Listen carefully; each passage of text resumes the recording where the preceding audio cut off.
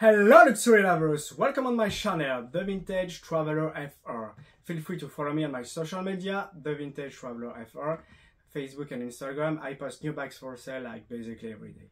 So today we're going to talk about this suitcase. It's the first time I have a suitcase like that in my hands. It's called an attaché case, pardon my French. It's really nice. Look at the dimension. It's super useful. That's my opinion. And look at the condition, please. Look at the condition. The canvas is brilliant, like really nice. So I guess you guys want to see the inside, right? So let's go. So you have a cup there. And ta-da! Voila, this is like, I call this one, the name is attaché case, but I call this one a small president's, because there is a suitcase called president's, and I call this one small president because of the size and because you have all of this to put some stuff on it. So I wonder how old do you think this suitcase is? Please let me know. I was so curious to know.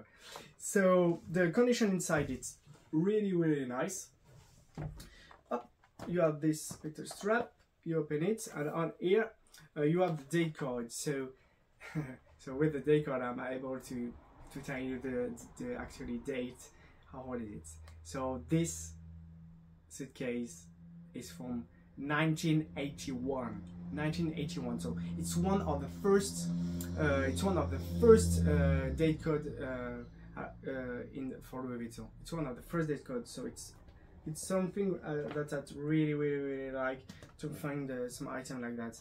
It's so nice. So you close it like that, it's easy, and then you can carry it with a handle. It's really light because on the edge it's like really hard, and here it's kind of soft, so it makes like a suitcase super resistant and really easy to use. But that's my opinion. You can put like a MacBook in here. Back in days in 1981, the MacBook obviously did not exist, but now it's the size for MacBooks. It's so cool. Vintage are so cool. So you can put a MacBook in here. You can put some papers or stuff like that. That's why I bought this suitcase. All about the dimension and vintage quality. So thank you so much for enjoying this video. Feel free to follow me on my social media, TheVintageTravelerFR, and see you soon for our next video. Bye bye!